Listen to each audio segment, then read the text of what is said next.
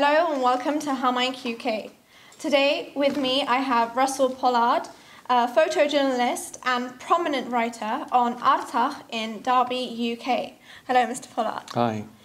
So I gave a really brief introduction, so I would like to hear more about yourself, where you came from, your background, your occupation, and just a little bit more about you. Okay, well, I was born in Leicester in 1961. I guess a sort of fairly conventional upbringing, really. And studied finance initially. That's where my first occupation, and then moved to Rolls-Royce in Derby, which kept me there for 30 years. And so doing a variety of jobs there, project management and various other things.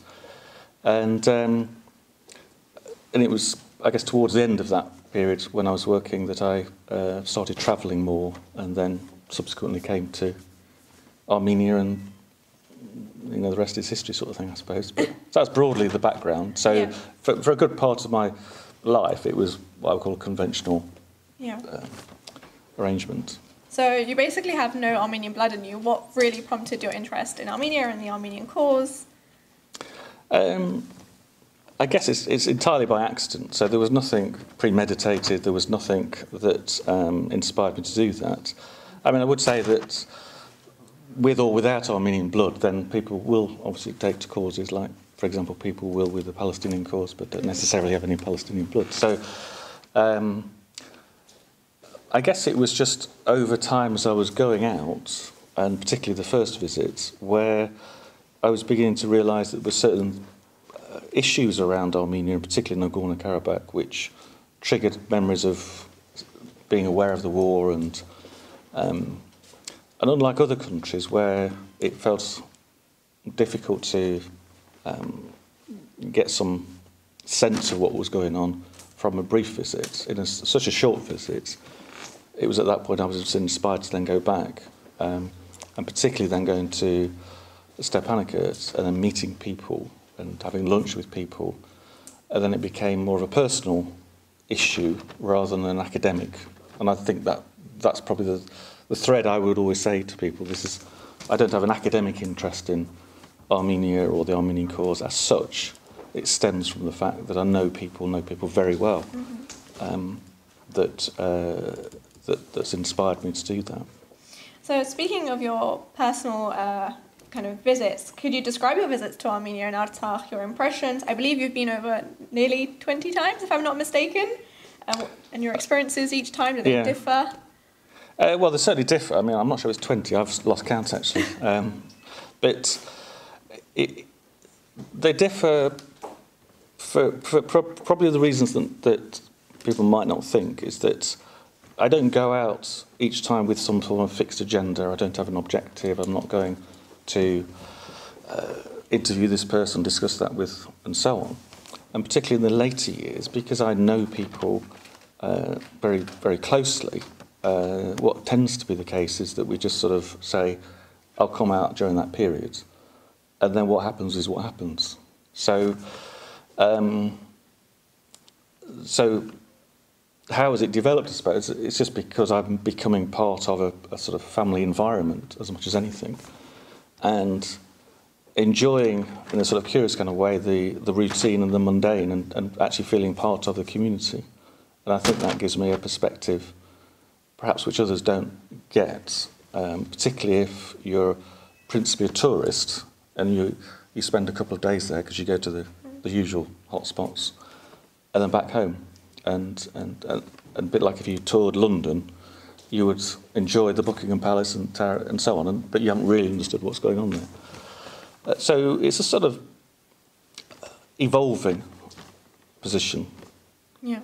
And the more I know, I suppose, the more it becomes, I would say, more difficult from the perspective of I understand more about what goes on there, whereas I think a lot of people who visit have what I would call a romanticised view of Artsakh, and life's never really like that anyway.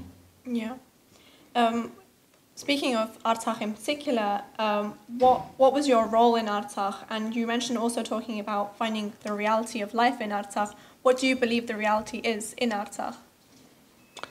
What's the reality?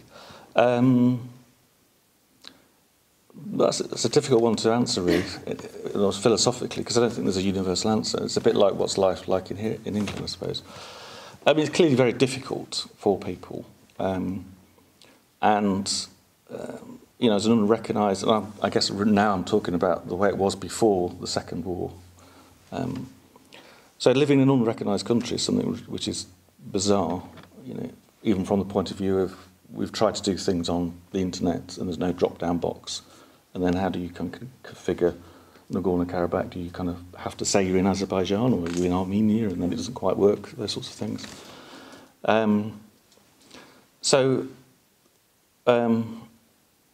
trying to remember what your question was now, sorry. What is the reality of Artsakh? So the reality is that clearly people are short of money. There's very little income, there's very few jobs. A lot of the investment comes from, I guess, principally Russian diaspora people. And it becomes, I would say, a very difficult situation from the point of view of making something of yourself. If you are of the younger sort of category, you're either going to go to university or at some point you just have to move to Armenia or outside. So I do feel for people who live there, because it's a really quite unusual situation that's and so it creates, I would say, a lot of mental health issues that probably go unrecognised as well, and that probably leads to lots of other issues that they have. Speaking on a more, let's say, positive note about Artsakh, you mentioned, I mean, I quote you directly from one of your posts, is that, that Artsakh is far removed from the prejudicial propaganda that exists around the fascinating place and its people. What is the positive side that you've seen of the reality of Artsakh? Well, I'd say the positive side is that you go and you feel safe. And I've said this to people. The sort of irony, almost, is that, and again, I'm going back to prior to the war, of course, but is that people assume that it's a dangerous place to go to, and it's not a dangerous place to go to. Stepanakert is probably as safe place as anywhere. So you've got, I would say, it's safe. You don't feel intimidated, and for those people who are a bit unsure, they might think it's sort of bandit country, particularly the way it's described in the media here, separatists and weird sort of pejorative terms. That actually, and I've always said to people, if I dropped you in the Stepanakert, you'd feel quite at home. You know, lots of young people dressed exactly how we are, having fun and so on. And that's always been the most positive side for me, is that I've always felt welcomed, particularly, but quite safe, and actually quite enjoyed the whole environment. I mean, you focus a lot on removing the propaganda, and obviously the Azerbaijani propaganda says otherwise, since like from your description. What role do you think this plays? Obviously, like you already mentioned, that, you know, it's not as intimidating, but alongside the truth, like you didn't choose to remain, you focus a lot on removing the propaganda, and, you know, much is made on the Azerbaijani propaganda, and you already mentioned that, you know, that's far removed from the truth, but alongside the truth, there are people who still want to remain neutral. What made you not remain neutral and take the Armenian side, should I say, or visit Stepanakert?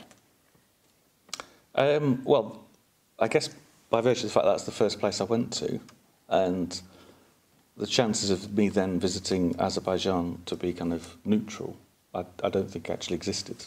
Okay. Not that I actually explored that, but by virtue of visiting, then clearly, if you wanted to get a visa to Azerbaijan, then that may well not be possible. And certainly since I got the blacklisted status, then that clearly was never going to be possible.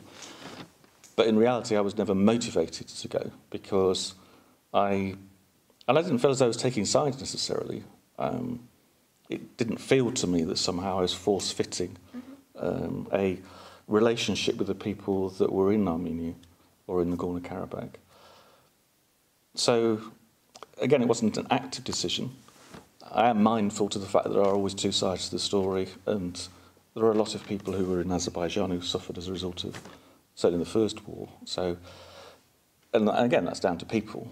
The politics has caused all the problems, but there are a lot of people that and remain affected on both sides. Yeah, but obviously you realise the consequences. You mentioned the blacklist, and I think you mentioned once that it's an honour to be on the blacklist. Yes. Why so? Well, like a lot of things in life, if people actually are not terribly interested, if they're indifferent to what you're doing, then that's actually quite a negative thing. So to actually have the Azerbaijani Foreign Office saying that we're particularly concerned about what you're doing, we're going to blacklist you, then that to some extent is a compliment, bizarrely.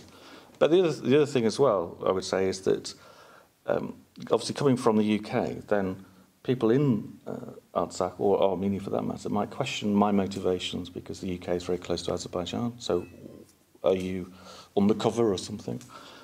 And so when I'm introduced many times there, they say, well, actually, he has been blacklisted, then that gives me some credibility and legitimacy, which has always proven to be particularly helpful, particularly when it's with government people or military people, or people who are slightly sceptical. I mean, you mentioned the UK government, but you were prominent. You had a prominent role in getting Derby City Council to recognise Artsakh. How did you go about that? I asked them to. I'd like to say that it was, from years and years of battering people's doors down and so on.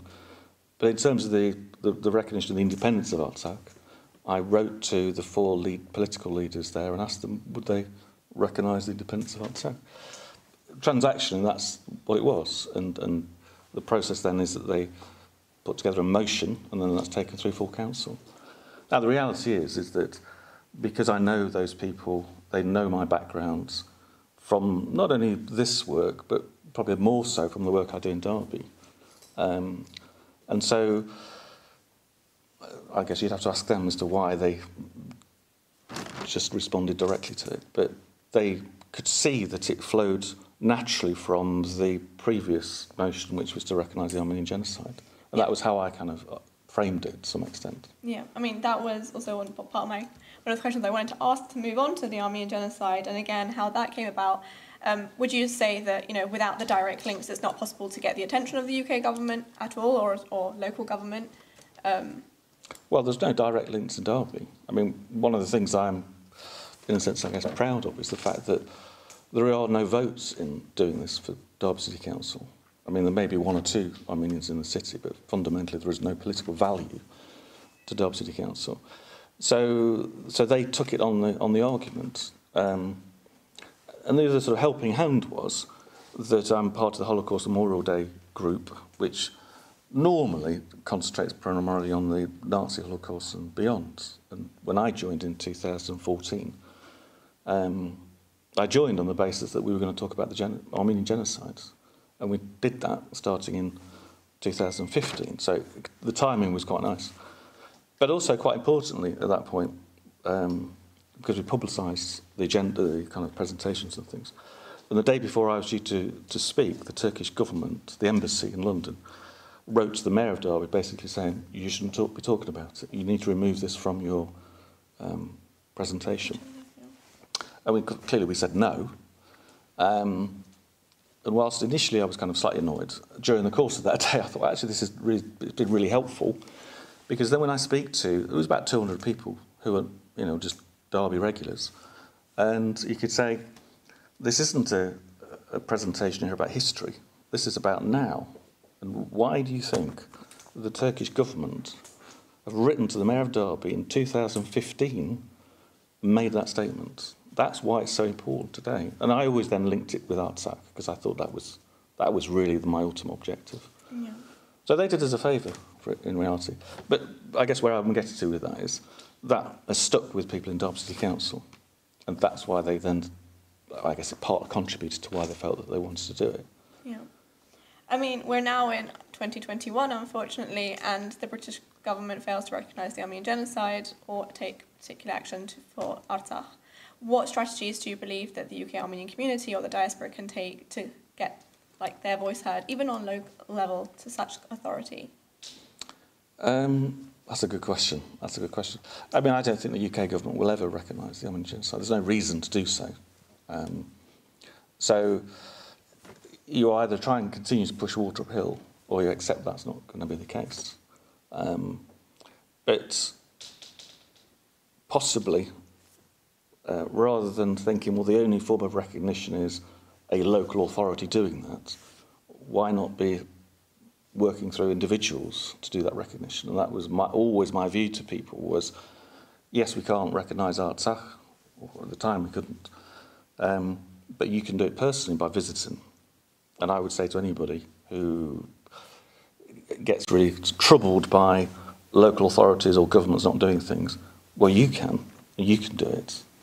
You can go to Artsakh, and every one person that goes is part of that recognition process. Who cares whether a particular local authority does it? It doesn't matter. It doesn't really matter. That's really interesting, actually. Sorry. I think just kind of like going back to the recent war, and I think, were you there during the 4-day war? No. Well, not the 4-day war, nor the 44-day. Yeah. But just what are your reflections, regardless, on the recent wars, and alongside everything, what do you think? You describe as such the strong and the safety of Artsakh, but what do you think made Armenia face such great loss during the recent wars? Terrific firepower from Azerbaijan and Turkey. I mean, it's almost impossible to win a war where your budget for military equipment is completely minuscule compared to that of the people that you're fighting against. I don't think there's ever any chance of the Armenians ever winning. And I say that with the benefit of hindsight. I think probably what a lot of people are going to be struggling with is the fact that they actually felt that was a possibility, and I think this is an issue for a lot of Armenians, is that they kind of almost believe their own PR, and that the centuries heroism of Armenian soldiers will battle against this, that and the other, and it's like, well, not if they've got firepower, that won't be the case. So I imagine there's a lot of soul searching, and I imagine it's like a feeling of grief. I mean, I certainly feel that myself. The idea that somehow Shishi is not in its original state, that you would drive past it and there'll be Azeri flags, and that somehow you can't visit and so on. And that's from me, who's just a kind of casual visitor, as opposed to people who live there. And I know that because I've spoken to my friends who live there. That sense of loss, that you're looking up there and you can't access it. But the sad thing is that the communications were flawed, and I think the people who were listening to everything were given a false sense of security, a false sense of hope that they were ever going to win. And that's the sort of disappointing part about it, really. And I think that's why, come the day when all of a sudden Shishi'd gone, people thought, well, how did that happen? Because surely I thought we were, and all that movement of forces and things had really been kind of glossed over. And then all of a sudden it had gone. And I think that it started that whole kind of movement of, well, I guess really a sense of loss, really, that wasn't what we were expecting. Do you think if we actually understood the clearer reality of the situation, it would have, do you not think it could have had a much more negative effect, where it would have brought extreme disappointment rather than fight for 44 days and try to prove your point somehow?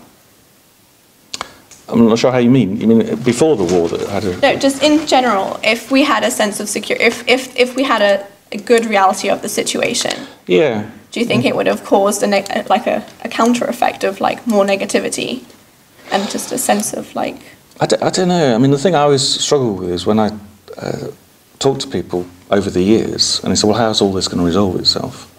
And nobody ever had any ideas about compromise. So you've got a situation with the territories around the outside, again, as was, and that, yes, we want a negotiated agreement, involves us not changing anything. Well, that's not a negotiation where you don't change anything. And now all those discussions may well have been going on in the background somewhere, but for the individuals on the grounds, everybody was without compromise. We will not move an inch. And frankly, that was never going to be the long-term solution. I would have fought myself for that to be the long-term solution. But, you know, in the kind of back of your mind, you're thinking, I don't understand how that's going to be negotiated as a settlement where nothing changes. That's not compromise. Yeah. I mean, now we're on this compromise stage, I would say. We're on this peace building, and at least we're trying to have this peace agreement. And again, I think you wrote once that peace building is about people, not politics. What do you mean? What can the people do? If it's embedded in their identity, what can the people do? Well, you mean the people over there or the people over here? Likewise, both places. I mean, the second question was actually, what can the international community do, or the diaspora? But visit. Honestly. Because everything else is too complicated. And the reality is that nothing more substantial is going to happen. What we don't need is lots more organisations that are peace-building organisations, because I've come across those, I've spoken to them. It's just a sump for somebody else's money. If each member of the Armenian community, whatever that means internationally, made a commitment, like Muslims would, to go to Mecca, for example, that type of thing, to say, I might not go for a year, but if I go at least once, that's however many millions of people that will go. And it will give a credence to the place that at the moment is on its knees, because nobody quite knows whether this sort of rump of what was Artsakh that I last visited, how that's what the long-term solution is or position is for that, because having a corridor managed by Russians clearly isn't the long-term solution. So my answer always would be go and visit. Would you suggest, though? I mean, obviously that's a one-man game to visit, and then we build up on those. But do you think there's a political strategy that the diaspora in particular can take? Well, I'm not sure who the diaspora is, if I'm honest. I mean, I would take issue, and I think this is one of the problems with the community, because I don't think it exists as such. I think it's a bit of a fiction. The Armenian diaspora is what? Who is it? There is no cohesion within the diaspora to then say, I mean, I know there are big groups, clearly Anchor and so on, but fundamentally there isn't a cohesion between the Armenian diaspora. So I don't know who you will be talking to. But I just think people talking at institutional level, it's clearly not worked. It has never worked. So that is the sort of definition of madness, isn't it? To continue doing the thing you know doesn't work. So I would advocate people thinking more creatively. And I think what we'll call pejoratively keyboard warriors in America, or anywhere for that matter, pontificating about what should or shouldn't happen over there, I don't think is particularly helpful. I don't think it's achieved anything. Yeah. Don't get me wrong, I mean, clearly there's lots of fundraising and lots of infrastructure work that's been done as a result of that, and that's all fantastic stuff. But again, that wasn't successful. And I think that's what people need to do, say, the war took place for a reason, the outcome of that happened for a reason. It wasn't improved or affected by the fact that there were a lot of people on Facebook. Yeah. Speaking actually of the diaspora, I know you visited the Armenian Summer Festival a few times. What are your impressions of, did you see a collective community there? Yeah, I guess so. I mean, I'm always mindful that, you know, I dipped in for a couple of hours and then went. So on the face of it, you've got a group of people who share the same interest in food or dancing or what have you. And that's great for people who are within that cultural grouping to enjoy that in London. That's all good stuff. And that's kind of where I'd leave it, I suppose. I'm not sure whether there's nothing, I don't feel there's anything beyond that, but I don't think there needs to be anything beyond that necessarily. Well, do you have any final thoughts that you would wish to present? I would strongly request, for what it's worth, that the Armenian community, the Armenian diaspora, whoever that is, tries and moves away from being fixated entirely on the Armenian genocide as an entity in itself. I just don't think that's helpful. I say, and I'm saying this from what I felt was right and what I did, which is it's a good starting position from having a conversation that leads people to understand the situation today, and that sort of thesis that what's happening today is an unfinished genocide from 100 years ago. If the concentration is we want Turkey to recognise the genocide, and that's the end of it, or even worse, I know some people then want to then recover land, reparations and so on. I just feel that that's going off down here. It's never going to happen. It's a fantasy land. It won't help the individuals. It won't help people. People in Artsakh will not help them at all. So why not concentrate efforts on things that will help people today in Artsakh positively, and not just, we want you to recognise the genocide, and if you do, then what? What happens then? Because I don't think, it's a bit like, dare I say, it's a bit like a dog catching up with a bus. It doesn't know what to do when it's got there, because it just doesn't achieve anything. Because it won't change anything, and Turkey will not recognise it. And that's what I would really wish that people would do, is change the strategy, because it's not working. I think you mentioned visiting. What other positive steps do you suggest to take in order to change that strategy? Talking about it, but talking about it in a way that's relevant to the people you're talking to. I mean, there's a difference where you've got Armenians talking to Armenians, and it's kind of an echo chamber. But talking to other people, I mean, in my own little way, you know, people know what I do when I go to the pub. So when I go to the pub in November or September-ish, people are saying, "Oh, I read in the paper about," and they can never say it, but, you know, not on camera. And so they understand, they know what's happening. Now, that's a little part of it, and a lot of people I've worked with, or people, various people in Dublin, would be aware of it by virtue of that. So that's one person. They probably won't know much about the Armenian genocide because it's not relevant to them. But that is relevant, and they see it in the paper and they see it on the TV. Well, what about if everybody else was doing that? To people who are not necessarily that interested, and get them interested. Whether that achieves anything, I don't really know. But it can't help. So it can't not help, rather. I mean, one of the sayings I heard right from the outset, which kind of worked for me, was I can't do everything, but I must not do nothing, or words to that effect. In other words, it doesn't matter how small a thing you do, because you're not going to solve world peace, so you might as well do something. And that's why I still maintain visiting, taking your money, and not doing what a lot of people do, is then knock down the prices over there, which is what happens from Europeans and various other people. They will negotiate prices down. And I said, no, you got the money. You pay the full rate for the taxi, for the tour guide, and so on. And bring the money into the country so it has some form of economy beyond, it can't manufacture things, it can't sell things. So that's tourism is its biggest opportunity. But people won't go because it's a 6-hour drive, or the toilets aren't very nice or something. It's like, come on, guys. You're either serious about this or you're not. Yeah. And that would be my challenge to people. Yeah. Well, thank you. Thank you for having the conversation with me today. I mean, I guess that's another positive step from our side. Yeah. Well, thanks for asking me. Thank you. Thank you for listening, and thank you to all who joined us on How Mike UK. We'll see you next time.